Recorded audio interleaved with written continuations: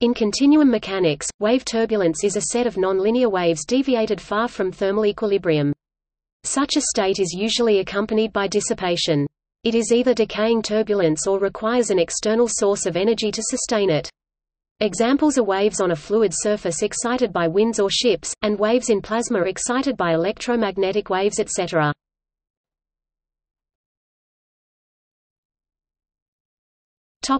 Appearance. External sources by some resonant mechanism usually excite waves with frequencies and wavelengths in some narrow interval. For example, shaking container with the frequency omega excites surface waves with the frequency omega 2 parametric resonance, discovered by Michael Faraday. When wave amplitudes are small, which usually means that the wave is far from breaking, only those waves exist that are directly excited by an external source. When, however, wave amplitudes are not very small for surface waves, when the fluid surface is inclined by more than few degrees, waves with different frequencies start to interact. That leads to an excitation of waves with frequencies and wavelengths in wide intervals, not necessarily in resonance with an external source.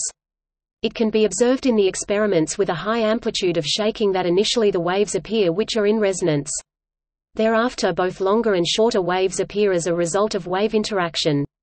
The appearance of shorter waves is referred to as a direct cascade, while longer waves are part of an inverse cascade of wave turbulence.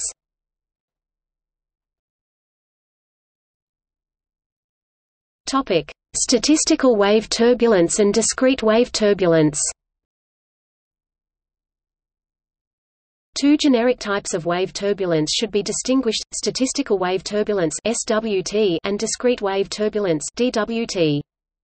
In SWT theory, exact and quasi-resonances are omitted, which allows using some statistical assumptions and describing the wave system by kinetic equations and their stationary solutions, the approach developed by Vladimir E. Zakharov. These solutions are called Kolmogorov-Zakharov (KZ) energy spectra and have the form K-alpha, with K the wave number and alpha a positive constant depending on the specific wave system. The form of KZ spectra does not depend on the details of initial energy distribution over the wave field or on the initial magnitude of the complete energy in a wave turbulent system. Only the fact the energy is conserved at some inertial interval is important. The subject of DWT, first introduced in Kartashova 2006, are exact and quasi-resonances. Previous to the two-layer model of wave turbulence, the standard counterpart of SWT were low-dimension systems characterized by a small number of modes included. However, DWT is characterized by resonance clustering, and not by the number of modes in particular resonance clusters, which can be fairly big. As a result, while SWT is completely described by statistical methods, in DWT both integrable and chaotic dynamics are accounted for.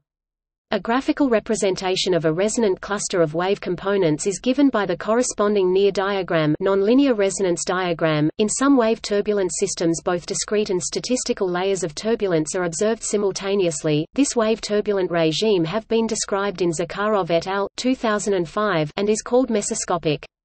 Accordingly, three wave turbulent regimes can be singled out: kinetic, discrete and mesoscopic, described by KZ spectra, resonance clustering and their coexistence correspondingly.